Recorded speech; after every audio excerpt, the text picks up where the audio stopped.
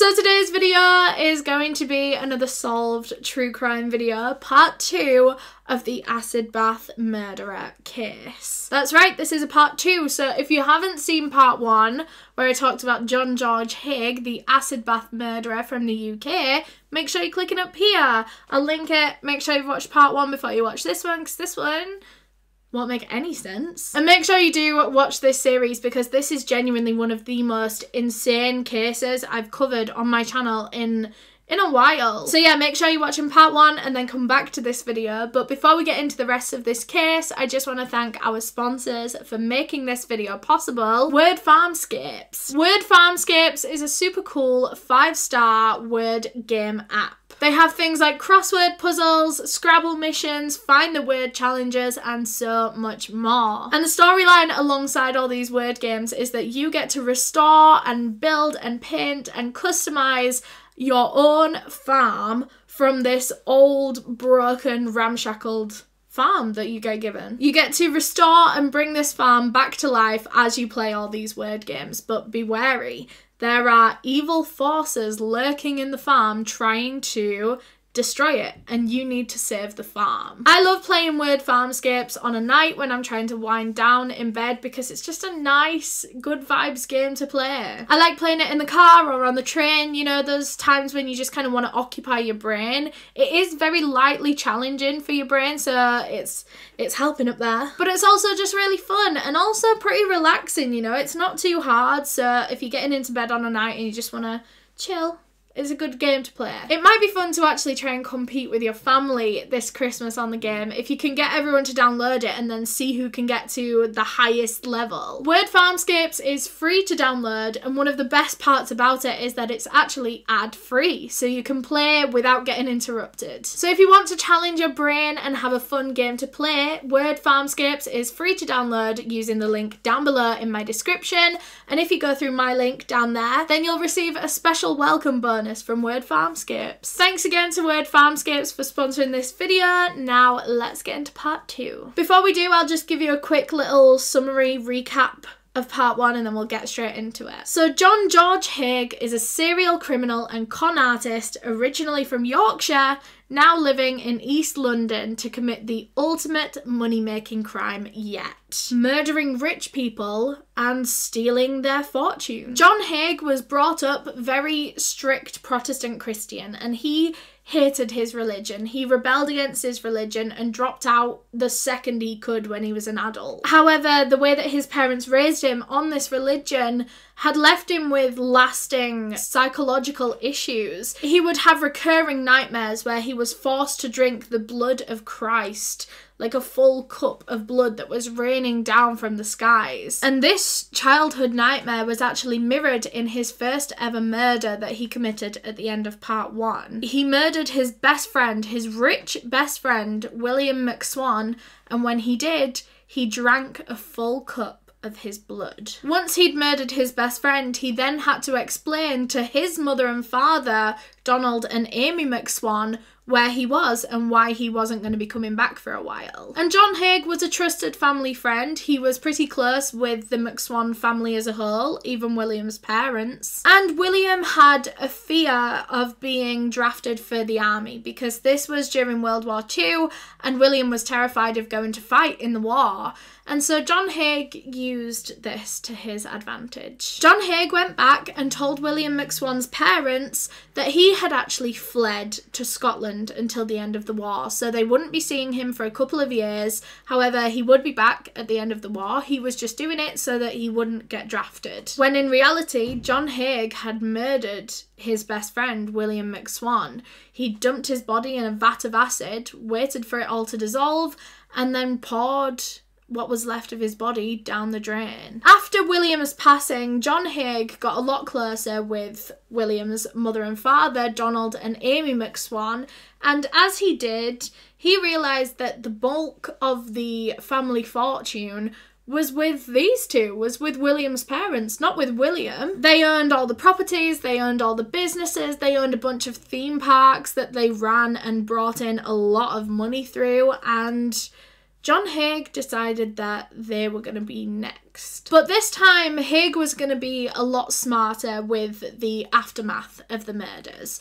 and so he made a few upgrades to his workshop. He knew that he couldn't be inhaling all the fumes of the sulfuric acid like he was last time, and so he bought himself a gas mask along with all of his other protective gear that he would wear. And this wasn't unusual. This was in the middle of World War II, so it made sense that someone would buy a gas mask. He also bought a large steel bathtub and a pump to help him pump the sulfuric acid into the bathtub to avoid it splashing on him. He felt that the process of dissolving a human body would be a lot easier in a bathtub because, you know, if there were any chunks that weren't quite dissolving as quickly as he would have hoped, he could fish them out and put them in some fresh acid, which is very gruesome. So now that all of this was sorted out, he'd made all these upgrades, he was ready to commit his next murder. But now he just had to think of a way to get the McSwans down to his basement workshop one by one. And he thought of the perfect plan. He told Donald and Amy McSwan that their son, that they hadn't seen in however long, that left without telling them, William McSwan, was back in London for one night and one night only. Haigh said that William had sent him as a messenger to tell his parents that he really wanted to see them, but if he was to see them, they had to abide by a lot of rules. The first rule was that they had to meet him in John Haigh's basement workshop. It was out of the way, no one really knew that John owned it, and, you know, it's the least suspicious place. It's the last place someone would look for William McSwan. 2, they had to do it in the dead of night so that no one would see them, no one would hear them, no one would be awake to notice. 3rd, they couldn't tell anyone where they were going, what they were doing, who they were seeing. They couldn't tell anyone that William was back. They couldn't tell anyone that William had fled in the first place. And the final rule was that they actually had to come one by one to avoid drawing any attention to this basement room. It was perfect. John had come up with a reason to put all these rules in place, which made it, you know, the perfect way to murder one person after another without anyone suspecting anything. And of course the McSwans wanted to see their son really badly. They didn't even know that he was going to flee to Scotland, and now they're hearing that he's back for one night. Of course they want to see it. And so they agreed to John Haigh's terms. So in July of 1945, in the middle of the night, Donald is led to the basement room by John Haigh. So Donald walks in, and before he can even get a chance to look around and look for William, notice that William isn't actually there, John Haigh attacks. He left a very heavy lead pipe by the doorway for easy access. So as soon as they walked in, Haigh grabbed this lead pipe and began beating Donald McSwan over the head with it until he was sure that he was dead. After killing him, he robbed everything that he had on him that was worth anything. He robbed his wallet, he took any, you know, watch or anything he had, and Haigh then dragged Donald McSwan's body over to where he was keeping this steel bathtub. He didn't do anything at that moment. He didn't put his body in there or anything. He just left him close by it. He made sure to wash all the blood off his hands, made sure he didn't have anything on his clothing, and then John Haigh left the basement to go and get his second victim, Amy McSwan. And the exact same sequence of events happened again.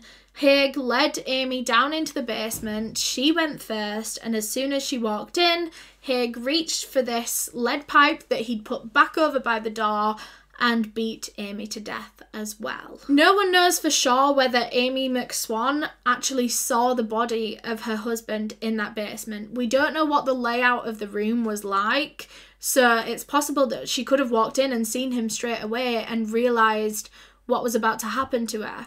But it's also equally as possible that she might not have seen that. But now Haigh had 2 bodies to dispose of, and he claims that at this point he felt a lot less anxiety than he did the first time when he murdered William McSwan. This time it was just pure excitement for him, knowing what he was about to gain in terms of income and money and assets. And I think the fact that he'd already done it before, he knew what to expect this time round. There was just a lot less nerves involved. Again, he took all of Amy's belongings this time, anything she had on her, jewellery, everything, and then he began the process of disposing the bodies. He picked up Donald McSwan's body and carried it all the way to his wooden workbench. Now, this time, John Haigh had decided that he wasn't just going to dump the bodies whole into a vat of acid. He was going to do it slightly differently. He'd taken notes from his first murder of William McSwan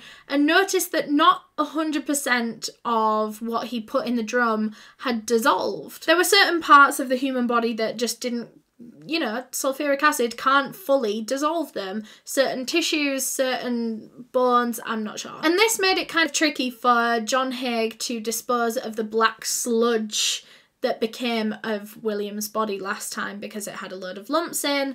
That wasn't going to fly this time. He had to poke all these lumps down the drain, he said, and it made the aftermath of the murder so much more messy, so much more time consuming, and he didn't want that. So this time he decided that he was going to dissect and dismember the bodies before putting them into the sulfuric acid. So John Haigh got changed out of his nice expensive clothes. He didn't want to get blood on them, and he put some shorts on for the dissection. He then got to work on Donald McSwan's body, and bear in mind that Haigh is not a surgeon. He has no qualifications. He's never studied biology a day in his life. So he has no idea what he's doing. He has no idea where to make incisions, where's easiest to cut down, you know. It was a very messy dissection. He was just going in and just hacking bits off and throwing them in the bathtub. Literally just anything he could cut from the body to make it a bit easier. He did it. He was breaking bones, sawing through tissue and ligament, just breaking this body down into as small pieces as he possibly could so that the acid could dissolve them quicker. First Donald and then Amy McSwan, and finally when both bodies were hacked up and broken and put into this bath, John Haigh began the acid portion of the aftermath. So like I said, the sulfuric acid hadn't been 100% effective on William McSwan's body the first time, and so Haigh came back knowing that he had to do something differently, something stronger. This time he decided to mix in a little bit of hydrochloric acid into the sulfuric acid to give it twice the corrosive power that it had the first time. So Haigh then got changed into all of his protective gear, his apron, his gas mask, and then he grabbed the new pump that he'd installed into the workshop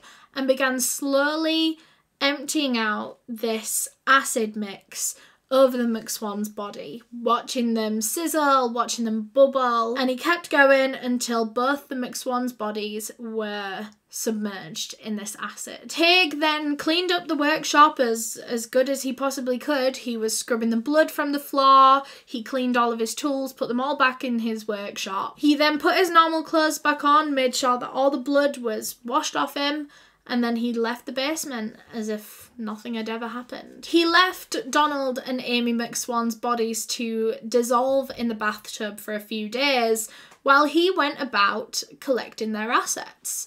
That's exactly why he'd done this, because he wanted their money, he wanted their businesses, their properties, and he wasted no time doing it. He went and spoke with the McSwan's landlady and told them that Donald and Amy had gone on a long trip to America, they weren't going to be back for a while, and they'd put him in charge of their finances in the meantime. Now this was an incredibly good excuse for Haigh. Everyone in the McSwan's life knew Haigh. They knew of him, they knew that the couple were close with him, so when he gets put in charge of their finances, it makes sense. He's a close family friend. No one really questioned it. It wasn't strange to anyone, and he got away with it, you know? He was now in charge of their finances. He then walked into their lawyer's office, the McSwan's lawyer's office, and posed as their son, William McSwan. The lawyers, obviously believing that he was William, they'd never seen William before, they'd only seen his name in writing. So, you know, John could easily lie about that. As William McSwan, he then signed over pretty much all of his family's assets, properties, businesses, everything over to John Haigh, which was, of course, him But the lawyers weren't to know that. They thought that this was their son, and their son was doing it on their behalf because they were in America, and they just wanted everything over with their friend John Haigh until they got back. So now everything was in John Haigh's name, all their properties, their businesses, and John sold everything straight away and got a lot of money for it. He made just short of £200,000 in today's money, which is a hell of a lot. And he did this for a couple of reasons. Sold everything straight away. One, of course, he wanted immediate money. That's exactly why he did this. He wasn't interested in properties and long-term money. He wanted that big sum right away so that he could start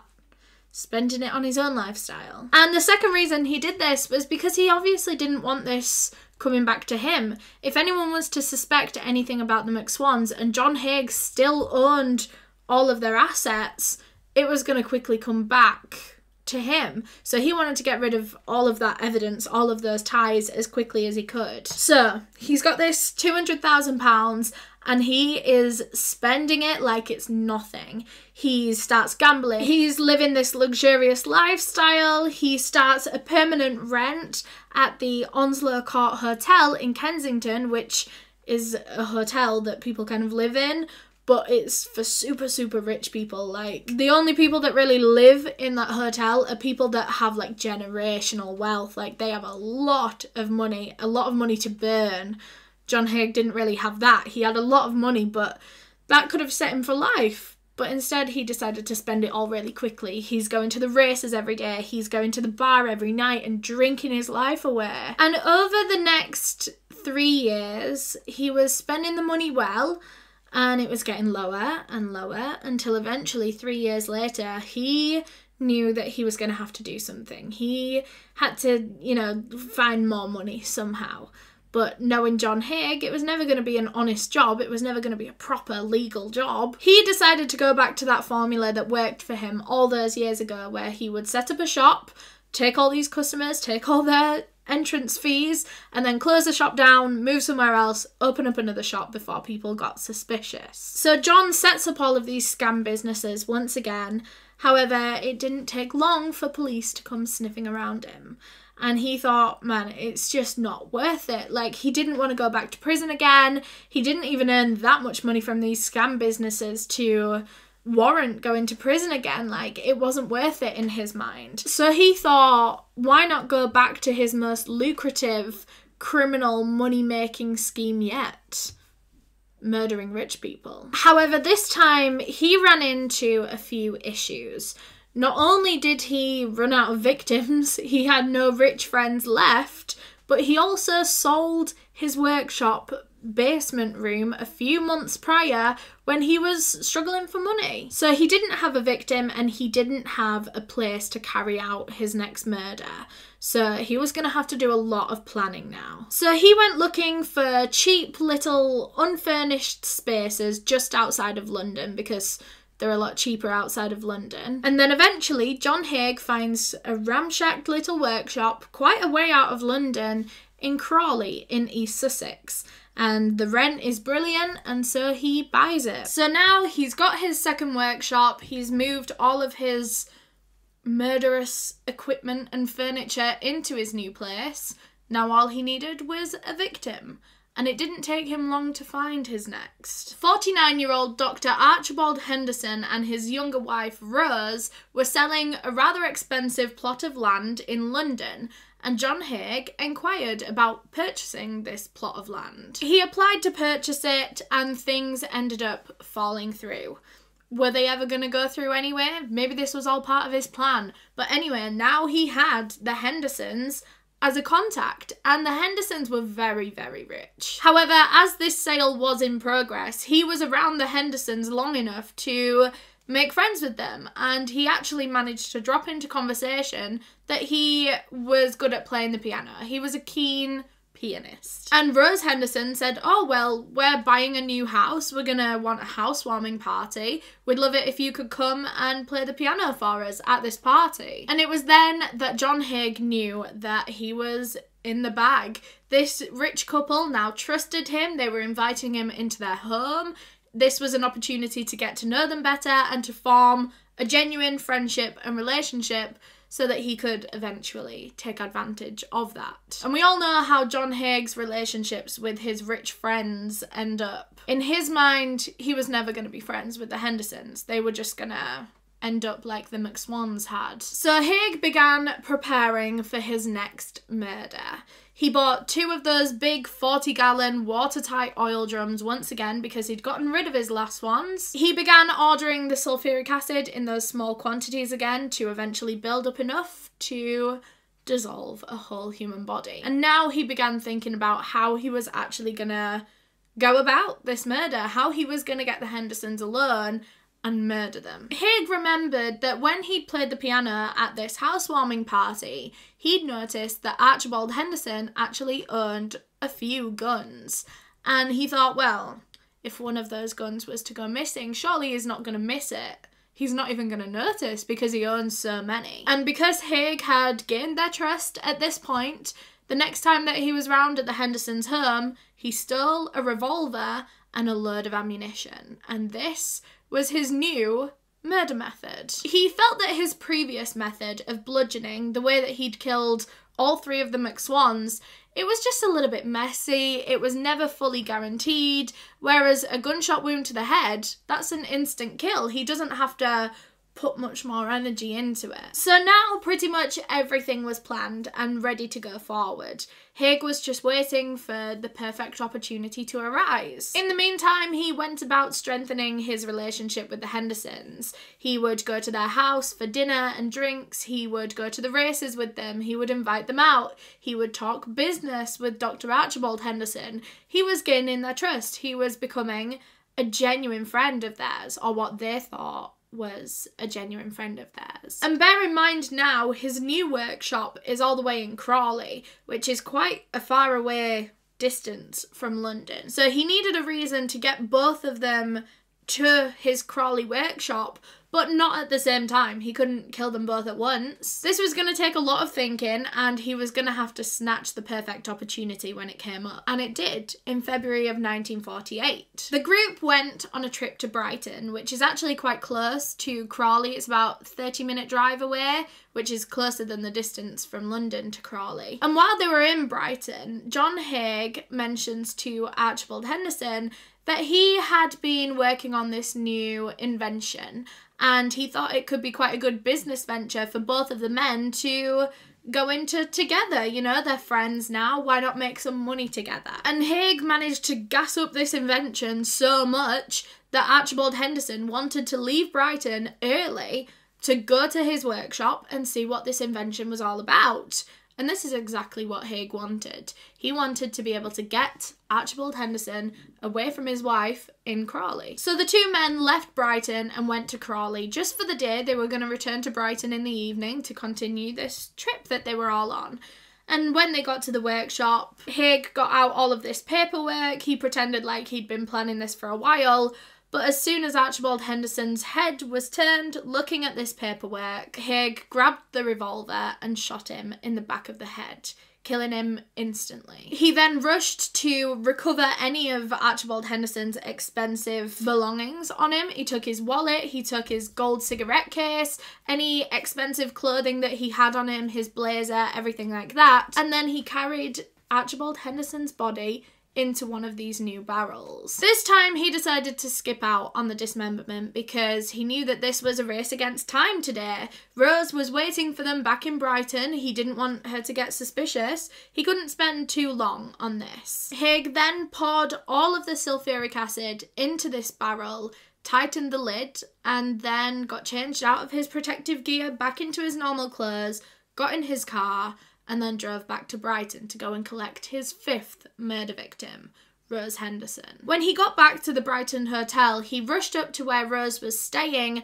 and told her in a very panicked manner that her husband had been taken ill in Crawley and he needed Rose to come and see him immediately. Of course, she was very worried about her husband, and so she did everything that Haigh said. She very obediently and quietly got into the car and drove all the way to Crawley, back to Haigh's workshop. Again, the exact same method. As soon as Rose walked into the workshop, Haigh shut the door behind them, picked up the revolver and shot her in the back of the head, killing her instantly as well. Again, he took any expensive jewellery or belongings or clothing that she had on her, picked up her body and lowered it into the barrel right next to where her husband's body was dissolving. Once her body was in there, he filled this second drum with sulfuric acid, tightened the lid, and then went off for the weekend, as the Henderson couple's bodies remained in his workshop to dissolve side by side. When he finally returned to the workshop a few days later, he decided it was time to empty out these barrels, empty out the black sludge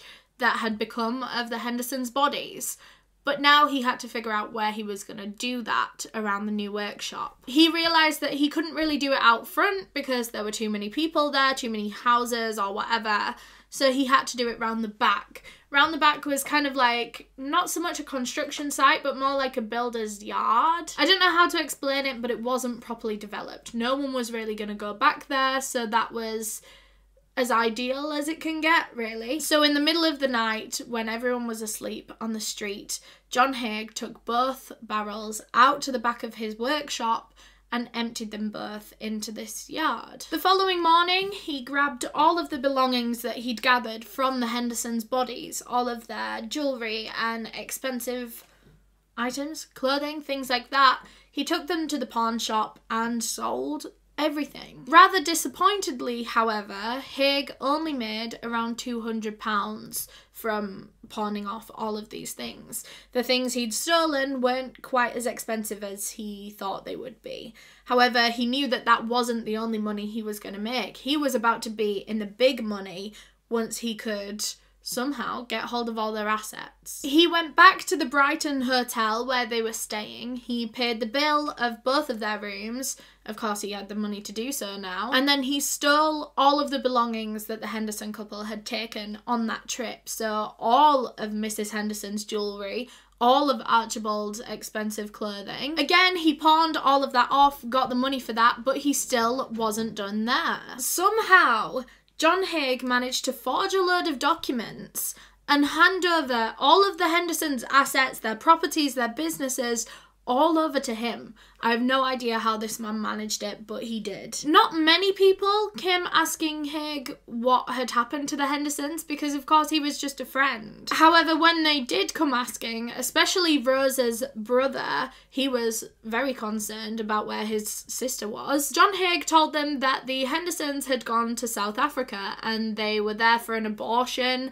and they were going to be there for a while, just kind of hiding out until all of it had blown over. Because I believe the Hendersons were quite a religious couple coming from religious families, they didn't want to inform their families that they were going for an abortion, but that's just what Haigh told Rose's brother, because he knew that Rose's brother would want to stick up for Rose and he wouldn't go and tell Rose's parents that that was the reason that she was in South Africa. It was a big web of just lies upon lies upon lies and excuses and reasons, and if you properly sat and looked into it for 2 minutes, you wouldn't believe it. But Haigh was just very charming. He was very convincing, very persuasive, and somehow he managed to persuade the Hendersons' whole family that they'd gone to South Africa.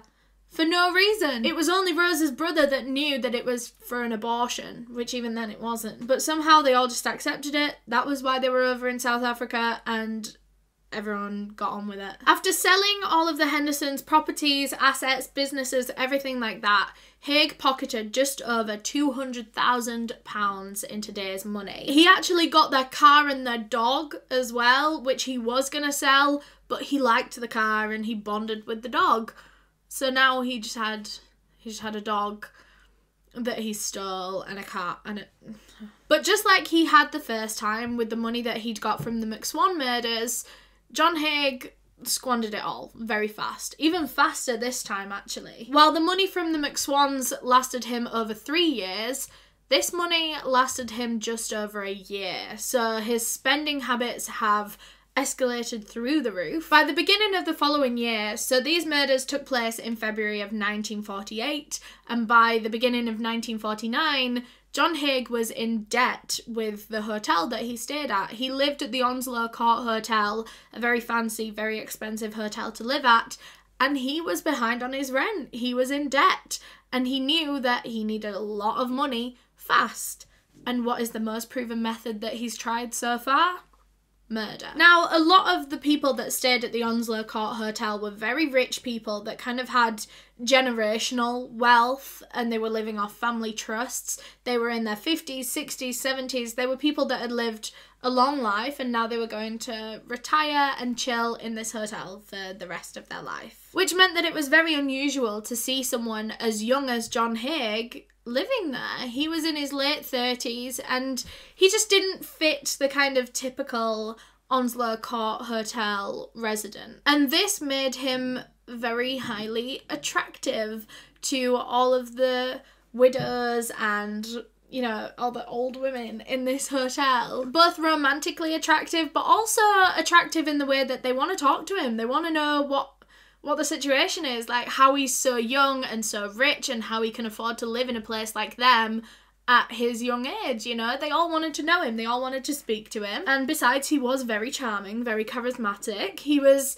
you know how everyone says about Ted Bundy that everyone was just so attracted to him, and you look at him and you're like, why? He was the same kind of thing. He was a very dapper gentleman. You could tell that he was very classy, very, you know, he was attractive to a lot of women at that time. And that is exactly how he met 69-year-old widow Olive Durand Deacon. She was very wealthy. She was the widow of a very well-known solicitor in London named John Durand Deacon. He had a hell of a lot of money, and that meant that Olive had a hell of a lot of money, and when her husband died, it all went to her, and so she decided to retire in the Onslow Court Hotel, which is where she met John Haigh. And she really liked him. She would sit with him in the bar, she would have tea with him quite a lot on the evenings.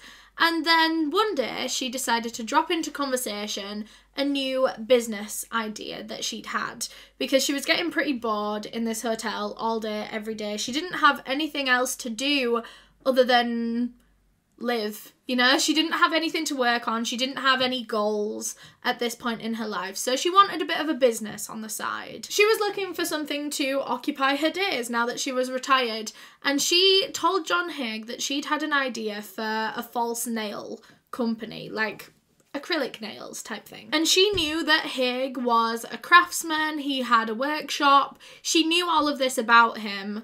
And that was why she went to him for advice, and he said, oh yeah, I can help you with that. And so on February 18th of 1949, John Haigh invites Olive Durand Deacon to his workshop to go over some of his early plans of this false nail business that she was going to open. So Olive was super excited. She put on a really fancy coat, some really nice jewellery. She was expecting like the biggest day of her retired life. And so she went to this workshop with John Haigh, and when she got there, she was very surprised at what she saw. I think she was expecting to go to this big factory because of how rich John Haigh seemed.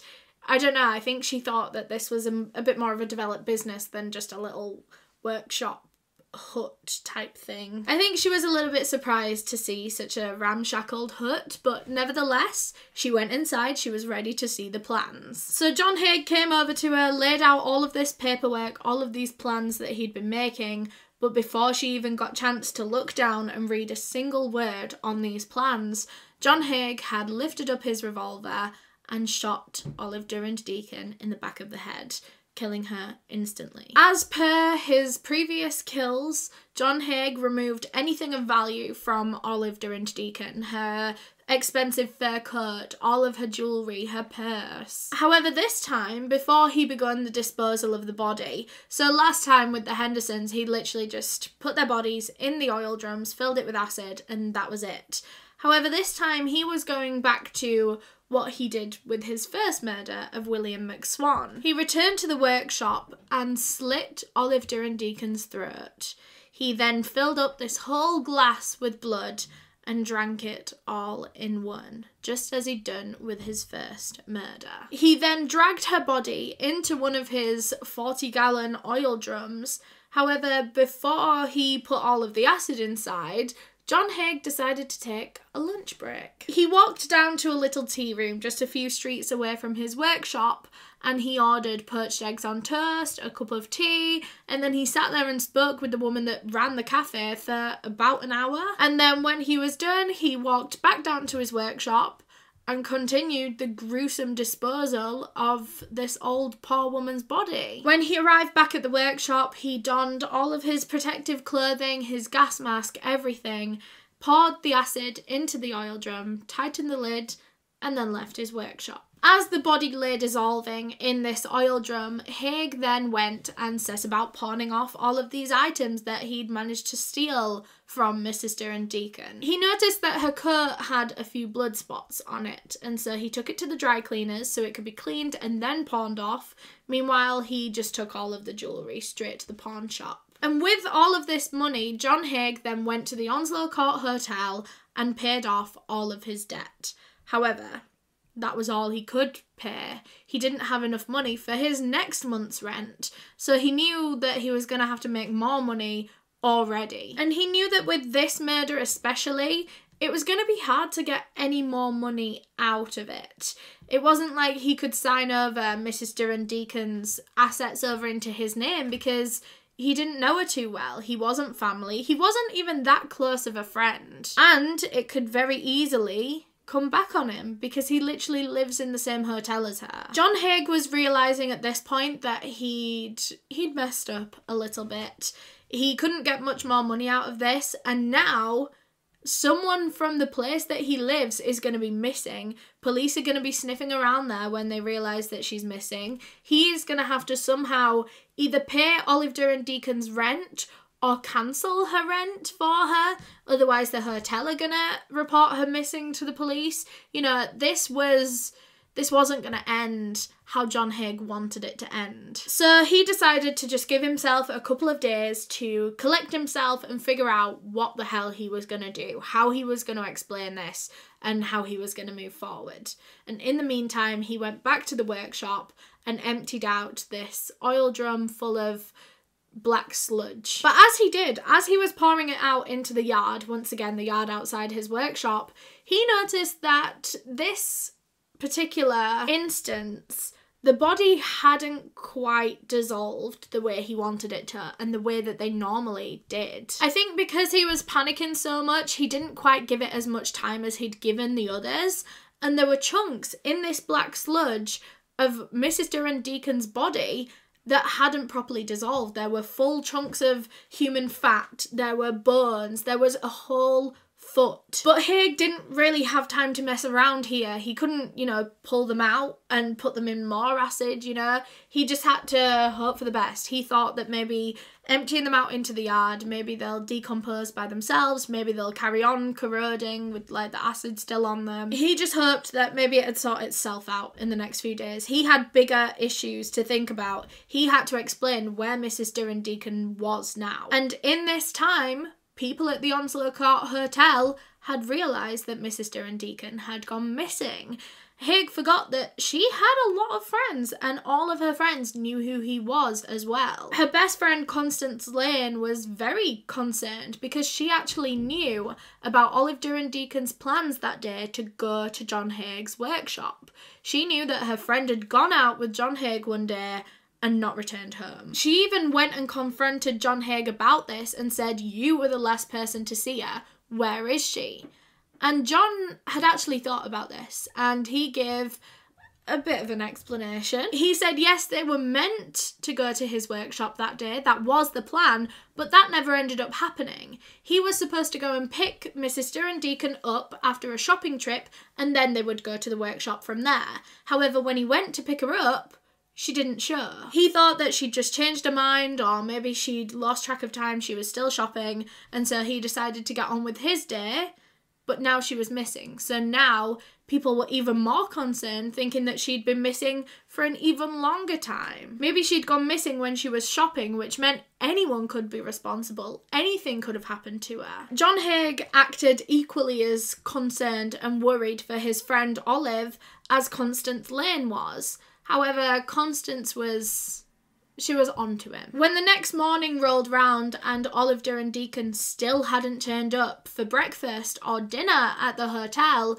Constance Lane went to John Haigh and said, look, I'm going to have to go to the police station and report her missing. I'm so concerned. And John Haigh said, yeah, I think you should. I think that's the right idea. He even offered to go with her to file this report because he was equally as concerned for his friend as Constance was. So the two of them went to the police station to go and file this missing persons report for Olive Durham Deacon, and this is a very narcissistic personality trait of John Haigh's. Like, he wants to be in it. He wants to be in everything. He wants to be in control of everything. You can see him panicking here. He feels like he is losing control over the situation. So if he is the one to file the missing persons report, he's staying on top of things. He is the one that police would report back to. He is the one that they would talk with, so he knows the latest developments in the case. Plus, if he was there at the police station, Constance Lane would probably be less likely to say anything bad about him or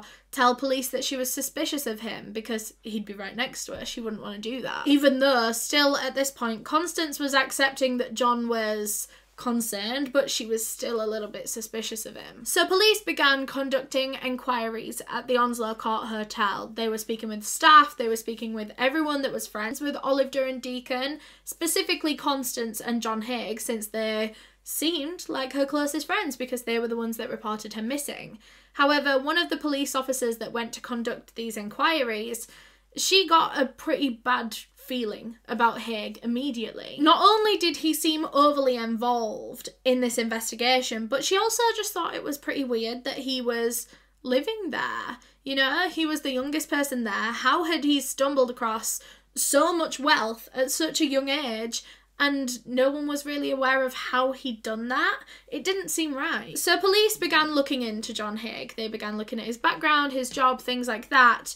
And that was when they pulled up his criminal record and found out that he had a very lengthy criminal past with all of his fraudulent behaviours, scamming schemes, all of this. Not only that, but the Onslow Court Hotel staff even told police that John Haigh was struggling to pay his rent. He was in a lot of debt with them up until very recently, when out of the blue he managed to pay off a few months' rent all at once, which was rather alarming to police. This rich old lady has gone missing, his best friend, and suddenly he can afford to pay multiple months' rent all at once. And this guy is known for previous fraud schemes, previous scams. It was very, very concerning, and so police tried to speak with as many people at the hotel about John now as they possibly could, and that was when they found out that he was running an engineering, mechanics, invention business.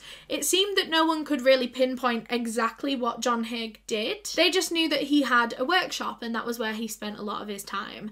And this workshop was in Crawley. Someone was able to give the police the exact address of his workshop. So police went straight to the workshop in Crawley. They knocked on the door, got no answer, and so they just kicked the door down. They went straight inside. And I think they were expecting to find something dark in there, but I don't think they were quite expecting to find what they found in John Haigh's workshop. Inside, they found every single element of John Haigh's murderous schemes. They found the 40-gallon oil drums with the watertight lids. They found the gas mask and all of the acid-proof protective clothing that he would wear every single time. They found the massive steel bathtub that he used, the pump that he used to get the acid from the container into the bath or into the oil drum. Most concerning of all, they found his revolver, or the Henderson's revolver, and a load of ammunition. Also in the workshop, they found a briefcase, or like a box, like a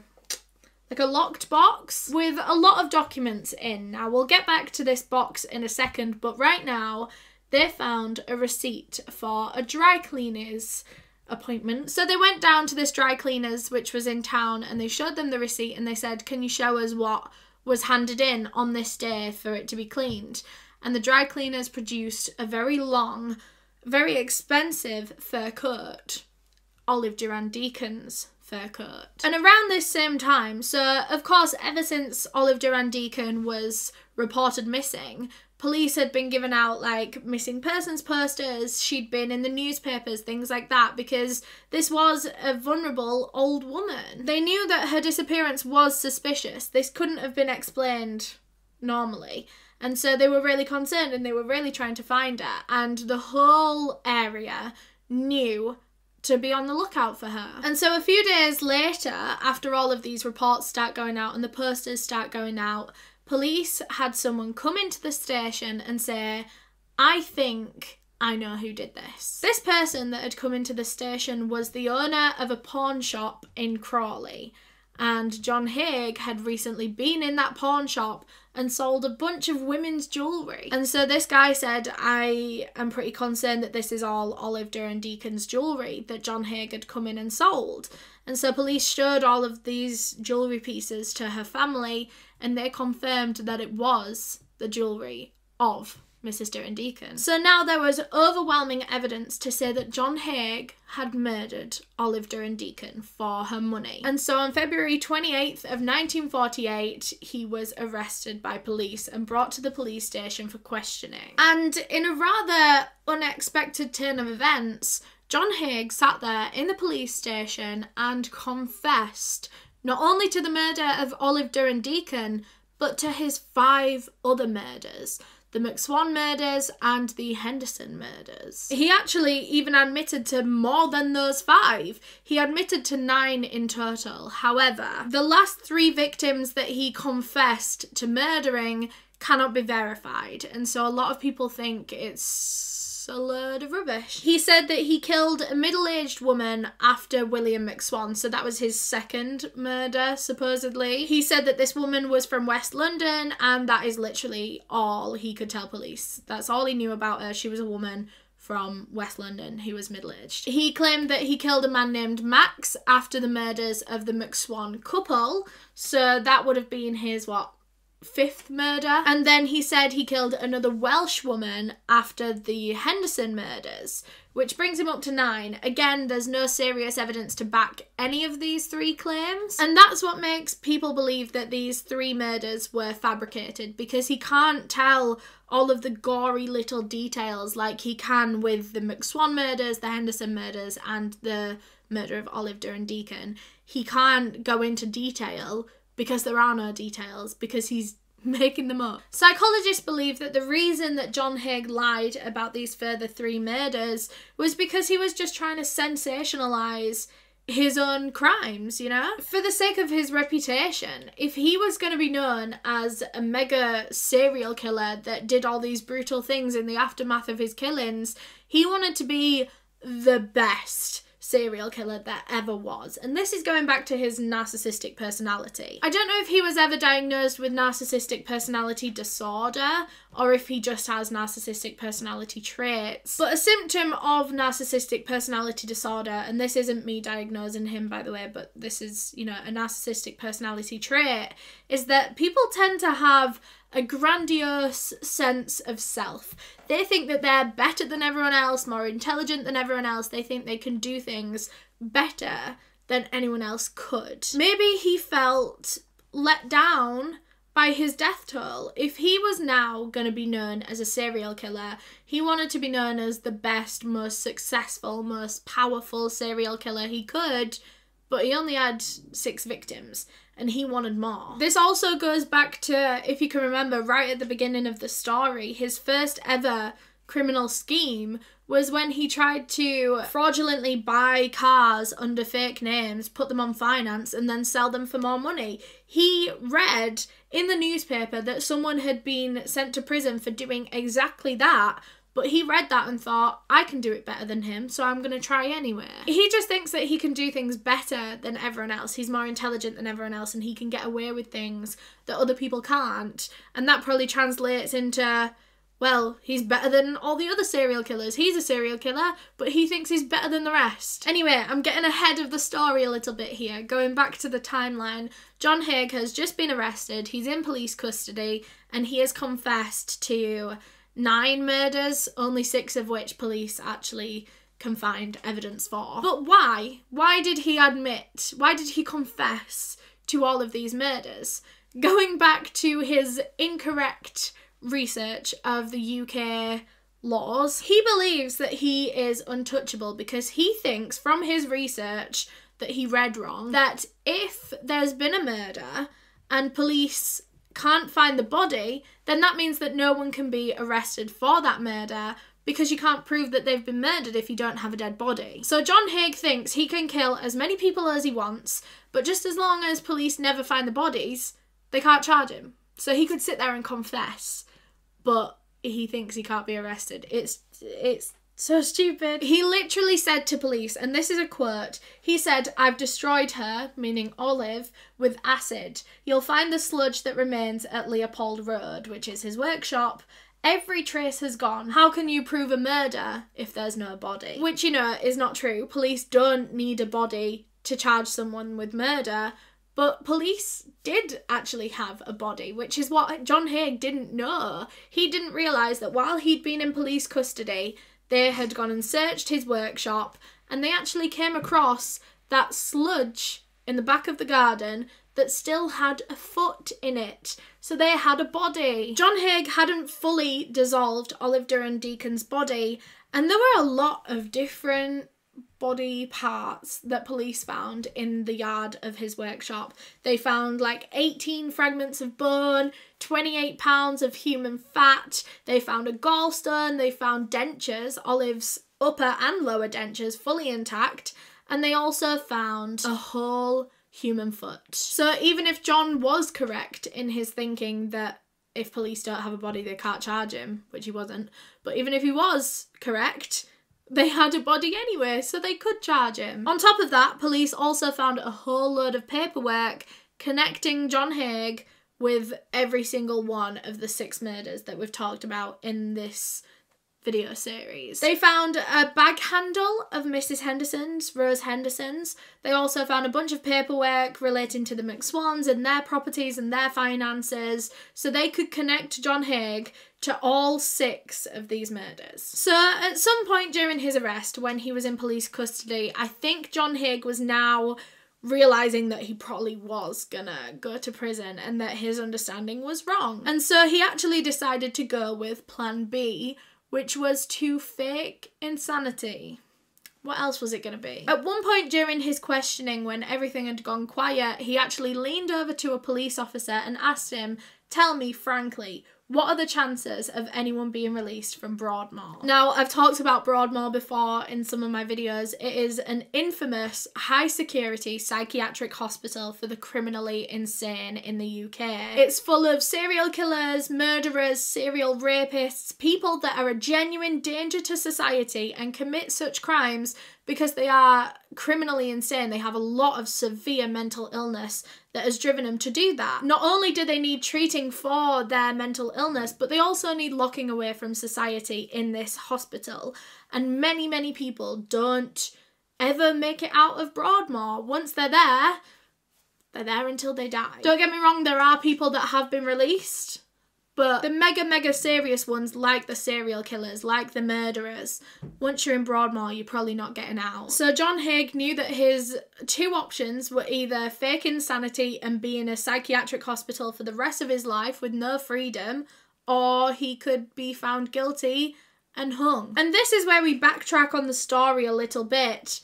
A lot of people believe that John Haigh never actually drank the blood of any of his victims. They believe that he did it just to be able to fake insanity a little better. The only person that knows whether that is true or not is John Haigh. Of course, that can't be confirmed or verified because no one was there at the time and now there's no body to kind of prove that. But the blood drinking part of his story had actually been in the story right from the beginning, right from the first thing that he told the police. That was before he decided to fake insanity. So maybe he was just covering all bases, making sure he threw that in there even though he didn't think he was going to have to plead insanity. Maybe he was just covering all bases, or maybe it was genuinely true. A lot of people seem to be split half and half on that. I've seen a lot of people that think it is true and a lot of people that think it's not. So in his trial, John Haigh pled not guilty to all of his murders despite a confession by reason of insanity. He said that he was mentally unstable and, you know, didn't mean to commit the murders. He cited that the reason for these murders goes way back to those recurring nightmares that he used to have when he was a child, where he was forced to drink that full cup of blood that was raining from the sky. He said that he'd stopped having these recurring nightmares when he was still very young. However, when he'd gotten into a car accident in the mid-1940s, when he was like in his mid-30s, he had begun having these nightmares again every single night, and he felt as though it was a message. Seems very convenient that he got into a car crash just as the murders started happening, and now he's suddenly having these nightmares again, you know? But ultimately, this insanity plea was believed by very few people. A lot of people saw straight through it. This was clearly for a money motive. He stole all of these people's belongings, assets, businesses. He sold all of their expensive jewellery to pay for this luxurious lifestyle that he wanted. It wasn't because he was mentally unstable. It was clearly for the money. He targeted one particular victim profile, and that was rich people. And there was a reason for that. You know, if he was mentally unstable, surely his kills would be a little bit less discriminatory in terms of what he went for, you know. At his trial, the jury deliberated for just 15 minutes, which is literally one of the shortest deliberation times I've ever heard of.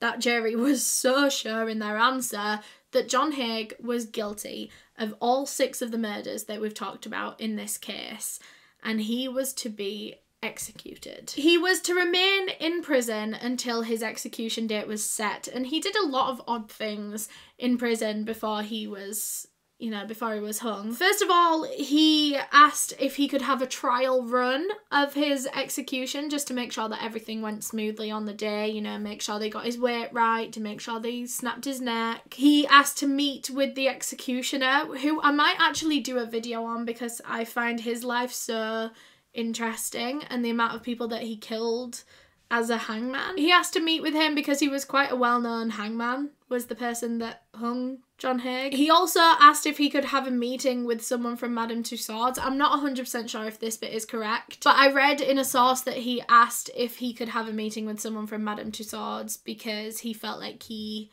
should have been put in the museum. It's a waxwork museum, and they have loads of wax figures of very famous people, you know, Beyonce, the Queen, not John Haigh. Anyway, all of his requests were denied to have a trial run of his execution, to meet someone from Madame Tussauds. All, you know, you're a criminal, you're a serial killer. On the day of his execution, which was August 10th, 1949, John Haigh was offered one final drink by one of his, like, prison guards or something. He was offered a brandy, and John Haigh replied, "Make it a large one, old boy." And I believe that was George Haigh's last words when he was hung in the gallows, aged 40. And that is all I have on this case. Thank you so much for watching. This has literally been one of my favourite videos to make, one of my favourite cases to cover. This was so interesting, and I hope you guys liked it too. If you did, make sure you leave a big thumbs up on this video, comment down below any other cases you want me to cover. Thanks again to Word Farmscapes for sponsoring this video. Remember, you can download the game using the link down below in my description, and if you do, they will give you a welcome bonus. Huge thank you to all of my channel members for helping me decide the cases that I cover, especially my tier 2 members whose names are all on screen right now. If you want to become a channel member, you can just click the join button on a desktop, or there'll be a link in the description of this video. But yeah, thank you so much for watching. If you enjoyed, make sure you leave a thumbs up down below. If you want to subscribe, there's a link to do so right here. If you want to subscribe to my brand new second channel, there's a link to subscribe right here. And if you want to watch another video of mine, there is a playlist on screen right now. Bye!